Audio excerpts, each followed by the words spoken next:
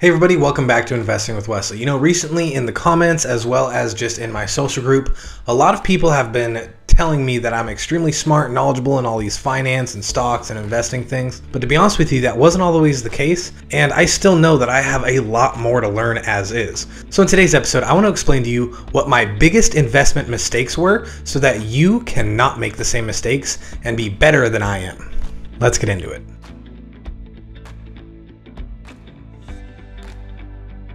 The first one is not starting soon enough. With the rule of 72 and compounding interest teaching us that the greatest returns are long-term, and it's not how much money you have in the market, but instead how long you've been in the market, I did not start as soon as possible. I really wish I would have started investing when I was 18 years old, but instead, I don't think I started investing until I was about 22 or 23 years old. Because of the delayed start I had, it also meant that all the learning and education it took me years to progress and to learn and to know what I know now could have happened a whole lot sooner, as well as all the returns that I've seen recently could have also happened a whole lot sooner. And if I've done my math right, just by waiting those 5 years from age 18 to 23, I have already lost out on over $30,000 worth of growth in my investment accounts. Obviously, that number is only going to get larger and larger as time progresses. So, rule number one to not make the same mistakes I made, start as soon as you possibly can, because that number of money I've missed out on in growth is only going to get larger as the years progress.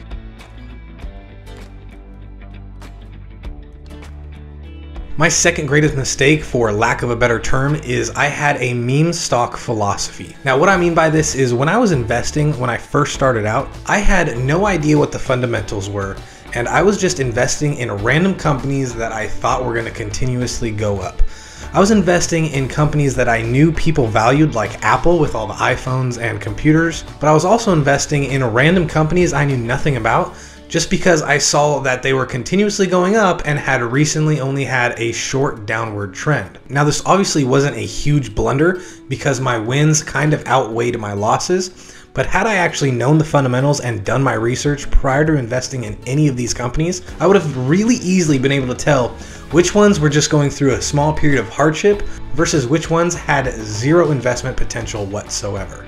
So rule number two, in order to be better than I am and not make the same mistake as me, is don't just invest in the hype and don't invest in what all the meme stocks and the meme companies are, but instead learn the fundamentals and invest in real companies that produce a real profit. That doesn't mean you can't also invest in these meme stocks and these random speculative growth companies, but most of your money should be in safe, diversified accounts, investing in real companies that produce a real return.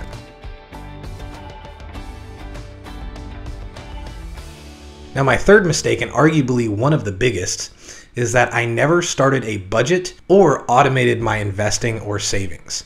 When I first started out and first got a job and started to work, I didn't have a budget whatsoever. All I was doing at the time was delivering pizzas through Pizza Hut, using my tips to refill my gas tank at the end of each shift, and then all the money I earned working, I'd either spend it hanging out with my friends or buying video games, and at the end of the week or the end of the month or whatever the end of the period was, whatever little bit of money I had left over, I would then put into a savings account. And once that savings account I had reached $100, I then started contributing to my investment account until that reached $100, and I kept going back and forth, slowly growing my savings as well as my investing. Now, God only knows how much money I wasted on pointless, stupid things back then, but it's safe to say if I would have actually set up a budget and set up automated savings and investing, I would have been able to invest and save a lot more, a lot sooner than when I actually did. So the third step into not make the same mistakes I did and to be better than me is to automate your investing and your savings as best as possible and start by creating a budget. I've made a couple videos already on how to create a budget and how to automate your investing, so I encourage you to watch those videos when you're done with this one.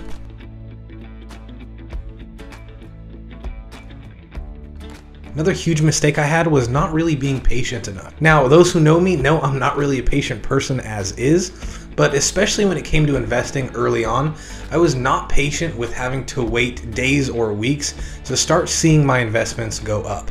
I was expecting the second I put money into this particular company, it was just going to take off and I was going to be rich overnight.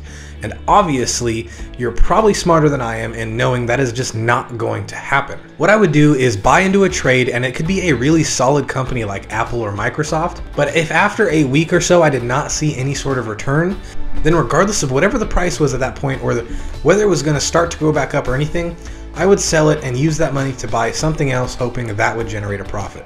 Now, there are certain trading strategies where this is okay, but I didn't know those strategies at the time, and I didn't know exactly what it is I was doing.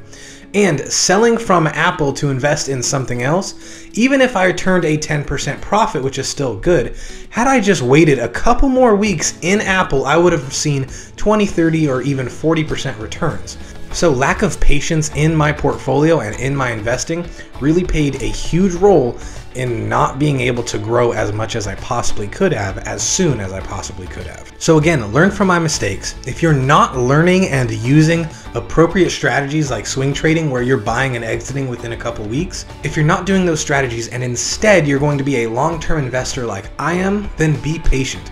Especially if you've already done your research and analysis to determine which companies are really worth your time investing in.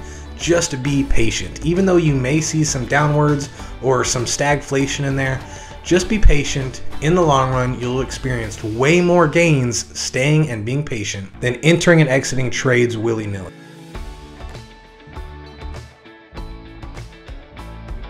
Now this next thing, I still consider a mistake even though I never lost money doing it. This next thing I did when I first started out investing was trying to time the market. And overall, I have to say I had way more wins than I did losses, but it is still such an incredibly dumb and risky way to invest. So even though I did see a good amount of success in doing it, I still count it as a mistake and would not recommend you even attempt to time the market, just because in the long term, if you're going to be a long-term investor, timing the market almost always means losses. If you just buy and hold consistently and hold long-term, you're almost always going to win, especially if you did your research and picked winning companies.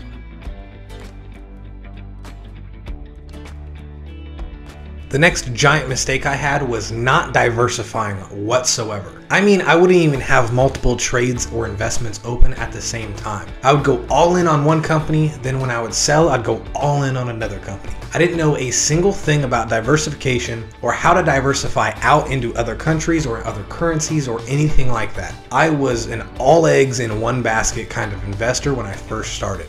And needless to say, this is a giant mistake because one wrong move and you can lose everything. In multiple of my videos, I've always preached, especially recently with how crazy our economy and the stock market is behaving, I 110% recommend everybody to diversify through asset class as well as currency and country. Get your money as broad as possible so if one sector falls, your entire portfolio doesn't come crumbling with it.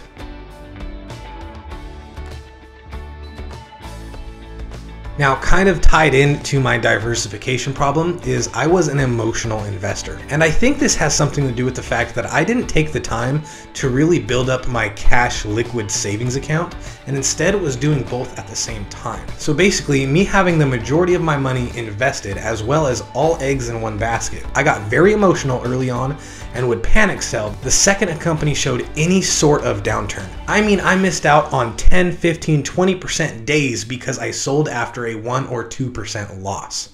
At the time, I didn't know how to read 10Ks, I didn't know how to read the candlesticks or any sort of trading patterns. I knew nothing. All I was doing was investing in companies I thought were going to go up and would panic every time they would go down.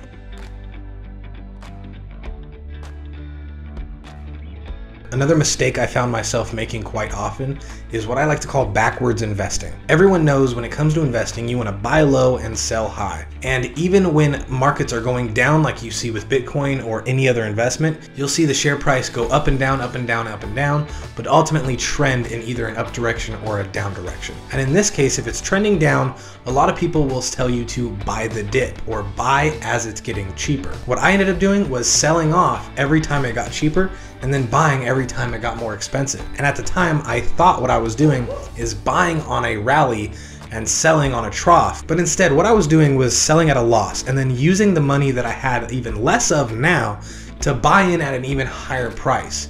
So instead of being able to buy multiple shares, I was buying fractions of a shares because I was backwards investing. Do not do this. There's multiple ways you can invest. There's one way called dollar cost averaging, where no matter what, every day, every week, or every month, you're putting the same amount into these investments and just passively investing over the years. That's called dollar cost averaging, and it is a completely viable way to invest. There's also another way of investing where you keep most of your money in cash, and then when you notice things are starting to sell off and become cheaper, that is when you actually buy in. This is a form of market timing, but if you actually know what you're doing and you can see the signals, it's not really as risky as actual market timing. Just make sure if you do this strategy that you're actually buying on the lows and selling on the highs. You're buying the dips and selling for a profit. Do not backwards invest like I did when I first started out.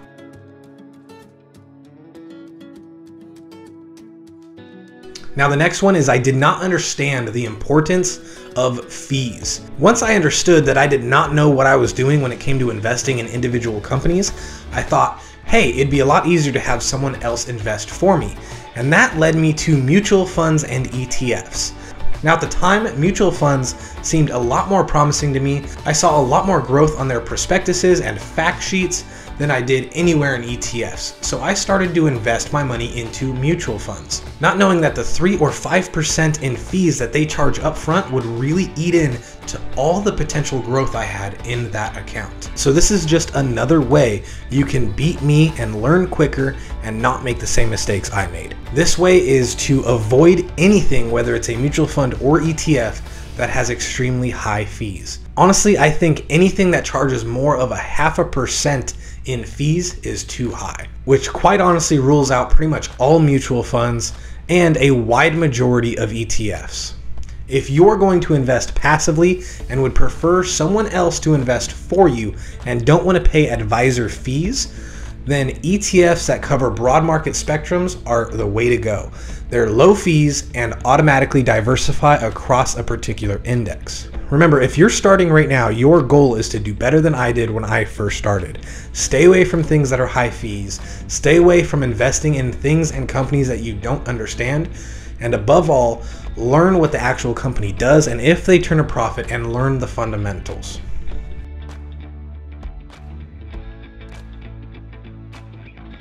And finally, the one that always eats at me every time I think about it is I sold Bitcoin way too soon. At one point when I still worked for Pizza Hut, I owned 143 full Bitcoins. Currently, if I still held 143 Bitcoins, that'd be worth a little over $5 million right now. But instead, I sold way too soon, and although now I still am considered in the top 1% of Bitcoin holders, it is nowhere near what I used to have.